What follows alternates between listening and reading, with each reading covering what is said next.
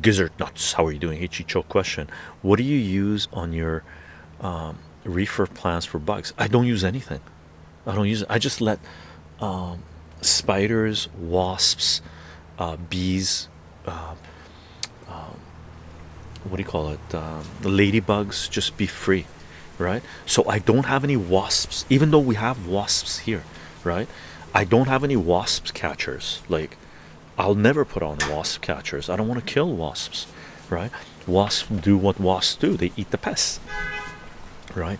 And one thing that I learned, or I heard anyway, a long time ago, is that it's a good idea to grow multiple things in your yard, because some things are more prone to getting bugs. Cannabis is, entheogenic plants are, but so are these guys.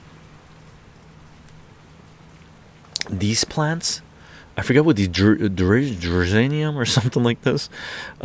These things are prone to getting bugs. So if we do get bugs in the garden, they go for the easiest prey first. So they go for these, and these guys are prone to black aphids. And when they get black aphids, I let the black aphids grow a little bit on a bunch of the stems and stuff, and then I cut them and get rid of them, right? So that's what I do. I don't use any type of bug spray. I haven't had to anyway yet. Okay, I haven't had to yet. Plutonic Plurus, salute to artful artists, indeed, even when they are not a socialist realism artist. Bugs, no, Elder God, disagree. Bugs love entheogenic psychedelic plants. They love them. They love them. Datura gets bugs.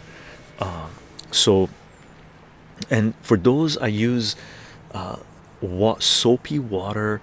I've used a little bit of Coca-Cola once. That's the only time I buy Coke, to unplug the toilet or use bug spray. But even that I haven't done for a long time, right?